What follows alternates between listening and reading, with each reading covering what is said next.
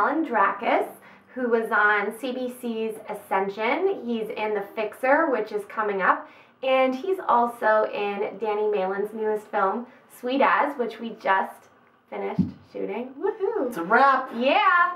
So, what was the best part about working with Danny? First, he got just the greatest team together to work on this movie, and so that was just, it was phenomenal. Just working with a great group of people, and that got me, because I can be pretty silly on set, so everybody pretty much... A little silly. A little silly. So, and you play Dean. I play Dean. So, tell me, like, the thing about Dean to me is that he has some funny moments, but also some very serious, dark moments. So, talk to me a bit about the character and how you balance those things. I think he's just stuck in a moment that, you know, sometimes something bad happens to you in life and you have a hard time getting over that.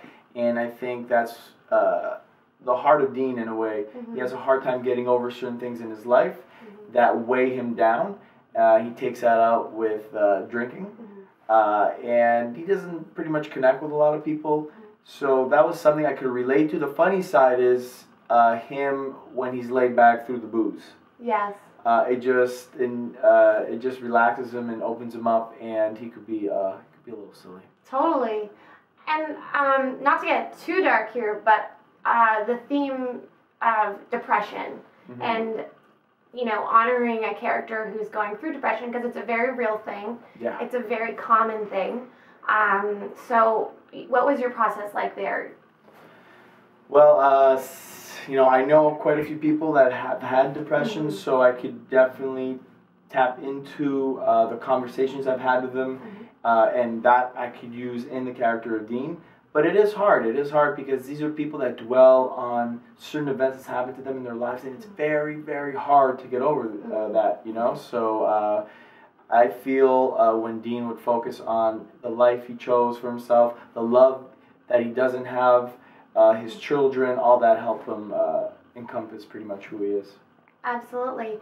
And tell me a little bit about your upcoming projects, because I know you have some exciting things coming out. Well, I have a TV series called Echelon that we start shooting soon, I think in a month, and pretty much follows a fashion designer, Ian Marlowe, the character I play, and there's this company out there that hires him, and they tell him we can make all your dreams come true. So they give him the money, they bring him to fame, but they ask for one favor in return, which happens to be his sister. That he grew up with. Do you have a sister? Yes. Oh my God. I have two sisters, actually. I grew up with two sisters. Would you give them away? No, that'd be hard. We give you $1 million, but you got to give up your sister one day. No, so there's like a lot of drama going on to who these guys are. They gave me the money and they kidnapped my sister and I have to find her, and so that's pretty exciting. Very cool. We're shooting in Prague right now, so what? Good luck. Do you get to go to Prague? I don't get to go to Prague. Hopefully, maybe. But you live in Montreal, so they're gonna make the old port awesome. of Montreal look like, you can make it look like any ancient city in the world. It's beautiful. And then I have The Fixer coming out soon.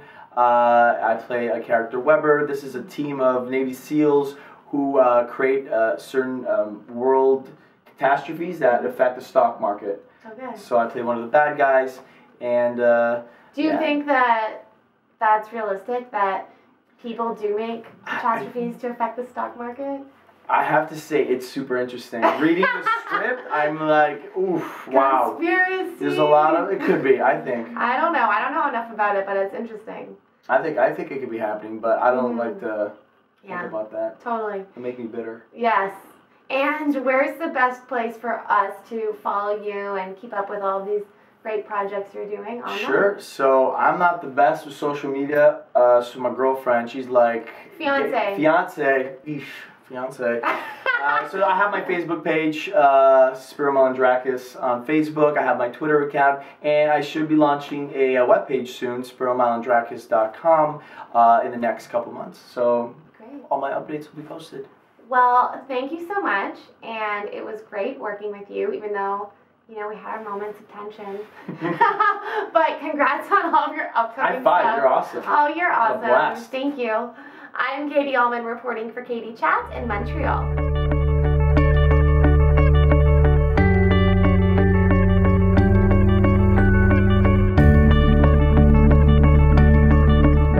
much for watching KD Chats. If you like the show, please subscribe. And if you're curious to know what I'm doing when I'm not interviewing, please click here. I'm also an actress and recently produced my first short film and would love for you to check out the trailer. Thank you.